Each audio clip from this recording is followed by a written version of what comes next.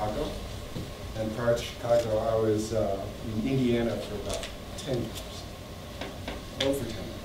So a lot of these images are actually from Indiana.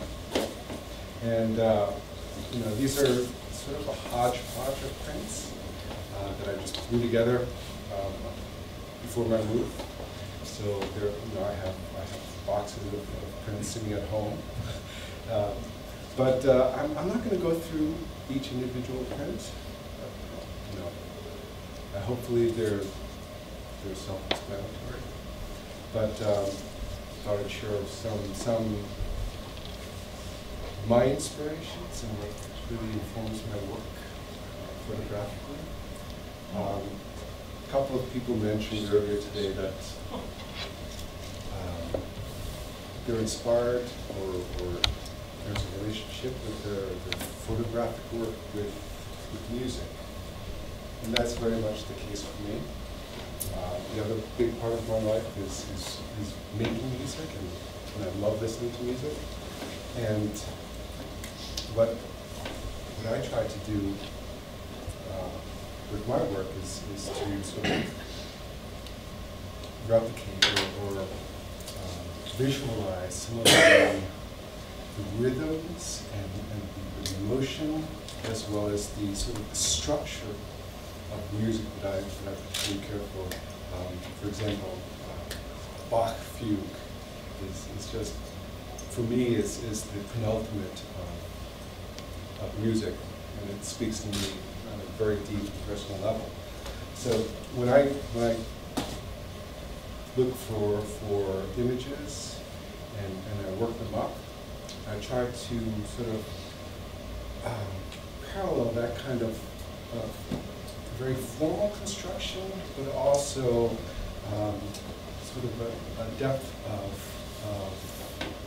information and feeling in the image. So in a lot of my images, I try to sort of include layers of detail, as well as layers of texture and tone.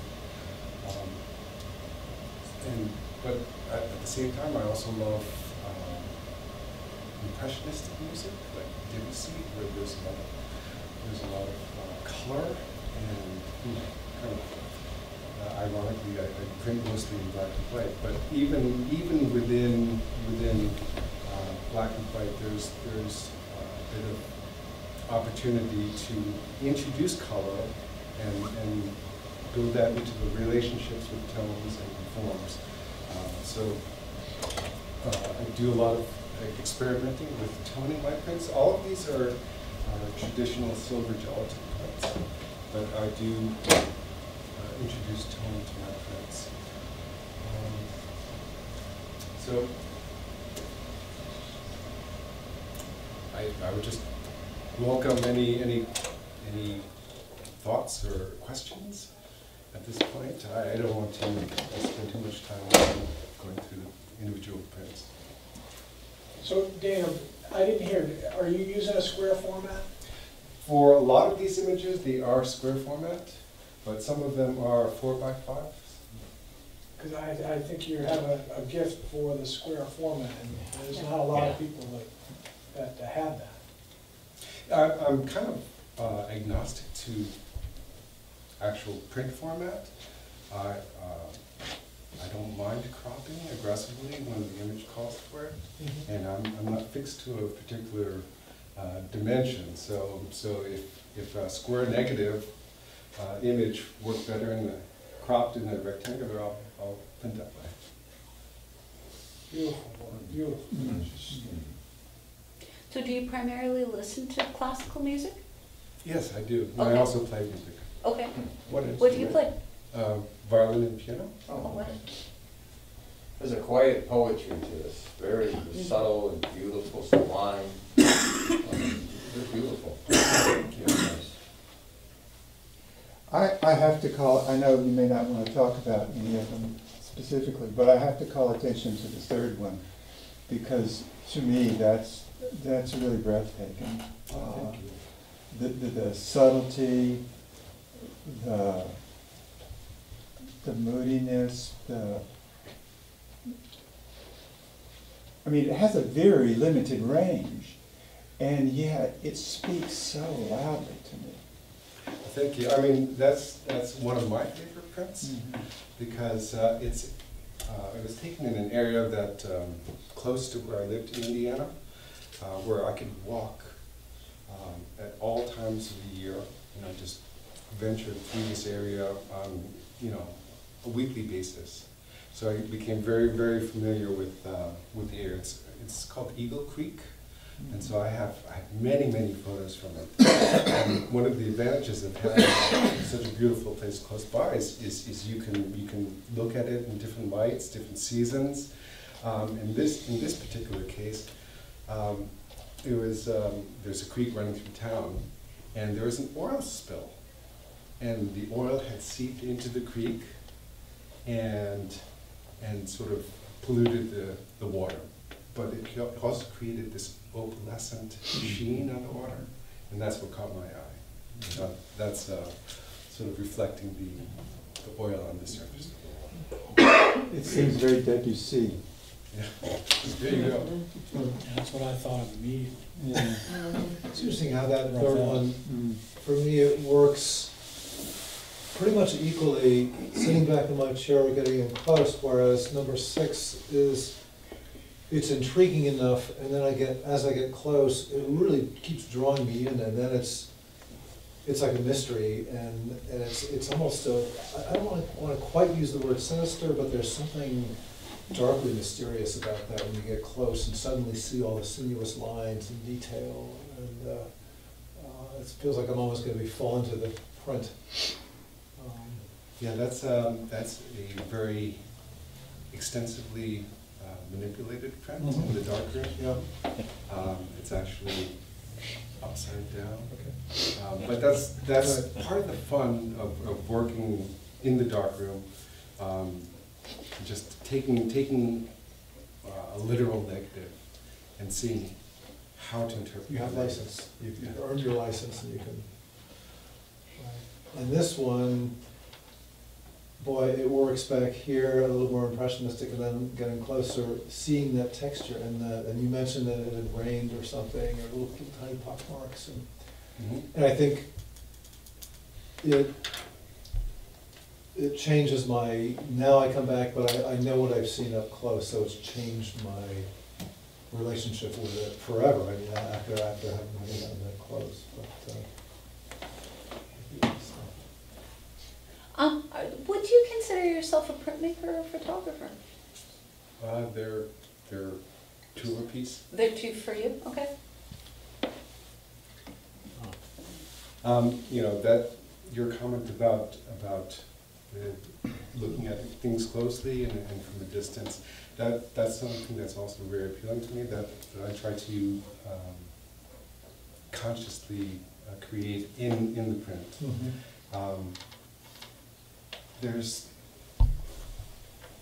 a description in the field of psychiatry. Actually, it's more about perception, that each individual has their own way of perceiving a scene. And one anecdote is that individuals with cognitive psychiatric disorders, they see the same image in a very different way.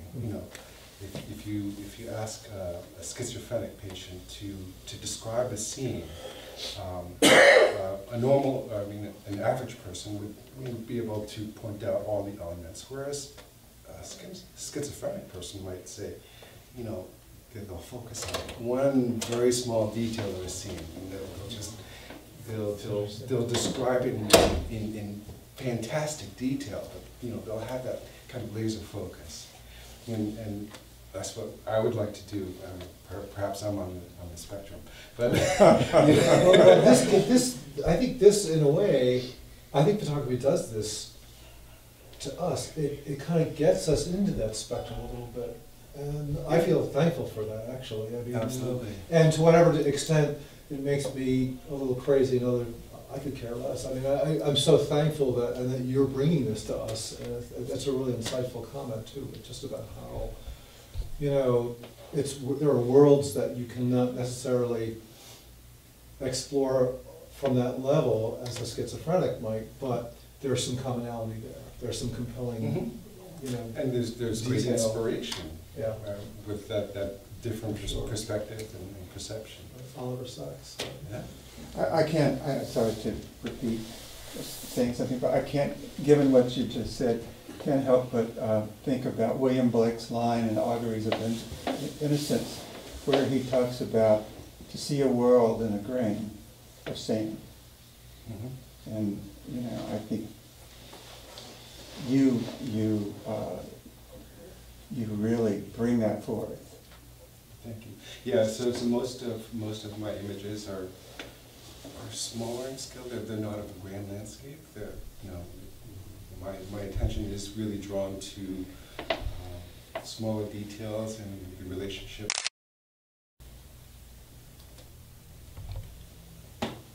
You have a beautiful eye. I'm curious, some people say when they take a picture, you know, they can see it, they know what it's gonna look like. Are you one of those people? Or do you, once you take the picture and you get the negative, you look at it and you start seeing other things that you might not have seen, at least be conscious of at that moment? I think it's a combination of both. Yeah. I mean, there's something that tickles in the back of my brain for me to stop and you know, decide to make an exposure. But at the same time, I take the liberty to you know, break apart a negative and sort of reform it in post capture. So a lot of these images, for example, like that one, you know, I'll play around with it, and that's, for me, that's a lot of the fun. A lot. Looking at these, that there isn't something originally that draws you to this in that little square that stays with you throughout. I mean, I'm having trouble, there's dissonance there for me when I hear you say that, you know, you take, I think there is some sacrilege that you're honoring, and, you know, I mean, something sacrilegious that you don't want to. I used to participate a lot in a forum, an online forum called APUG. Yep. Analog Photography Users Group. Yeah, I think it's more Phototria, it's a different name, yeah. yeah. But you know, I started a thread a while back that, you know, I thought would be, and also for the forum members, the participants, and that was and then your final print, and then have some description of how you interpreted that straight print, I mean that straight negative, you know, either by cropping it or by inverting it, changing the tonal balances, and you know, that's all the creative process. None of these are literal in any sense. So it's interesting you bring that point up, because JB, when we first got together yesterday, he had said that about what he feels is about 25% of the final image is in the negative. The rest is in the dark room. Mm-hmm. Whereas me, at least when I adapt that formula to what I'm doing, I'm more in a belief anyway of 40% is more in the negative, because just the way I do things and how I can explain. When I see your work, 80% is the negative, 90% of what you're doing, because obviously most of us in the black and white, we know what a black and white print looks like, and yours is just, they're ethereal, they're real departures from still relevant print. I think it's a personal preference, and also subject matter. So none of these, I don't think many of these would be particularly interesting straight. For, let's say, an architectural or an urban landscape photographer, then, you know, you're dealing with different subject material that calls for different presentation. So this is just a very much a personal preference in subject matter. I think you've interpreted it, at least for me, very inspirationally, and my mind is like boggled after this day. And that is the deal. That's my deal with the process. Is what you want in the negative is all of the information. Mm-hmm. But if you have all the information there, whatever you can imagine, whatever you can technically do with it once you make the print. The sky's the limit. Absolutely. But it starts with that good negative. That's the reason I say 25–75%. Because if you've got that, if you've got the information, there's a lot you can do with it. Yeah, yeah, and I think a lot of people starting out with photography, I think they have a fear of deviating too far from the literal. So you know, one of the tricks that I've learned in learning to print is to, you know, go way beyond what's you know, what's literal or what's. Well, the idea is to overdo it. Yeah, overdo it. You take it to a point to where you destroy it, because now you know how far you can't go, and then you can always back up a little bit. Yeah. That's a really good way of working. Well said. And new photographers, again, I think the biggest thing that they have in printing is they don't make good negatives to begin with. You have to make good negatives. That's, if you get that information, then you do the rest of it in the darkroom. Yeah, and the other aspect is, you got. I feel perfectly comfortable throwing away information that's on negative. Always. Yeah, just if it's not important to the image, you There's push no it down sin in to. cropping, ever. Yeah. Sometimes your best friend is a road trim. Well, there's no sin in letting something go pure black. Yeah, If absolutely. it calls Yeah. for it. I mean, you know, but like you're saying, I mean, having all that information Gives you the range of gives you more options. range that you can attenuate what you want. That's and, it. You take the parts you want, you throw away what you don't need. Absolutely. You mentioned visiting some of these places every week or regularly. Yeah. I think that gives a photographer a better sense of the place than you understand as well. Maybe it's like music practice if you want to. Yeah, make yeah, that an and analogy. it's always different. So you know, I don't feel a huge pressure to go out traveling to exotic places because there's always something right there, you know, in your backyard. Well, to think that third one in, which, I mean, that third one in was my favorite until I got over here. And honestly, my knees actually, I have to think you put that at the end for a reason. But anyway, just to know that has some kind of an oil slick, you know, damaging of the environment, and to have it look that beautiful is, it's creativity at the That's absolute one of my utmost. favorites as well. It's just, Well, when I first saw it, I thought it was a pictogram or something. You know, I couldn't even figure out what it was. That's what we talked about when we first looked at it. We had no idea what we're looking at. Yeah. I love that stuff. Yeah, I love screwing with people's screwing with people's minds. Yeah, that's part of. Well, thank you all.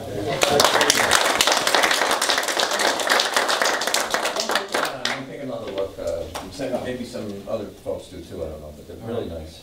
Thank you.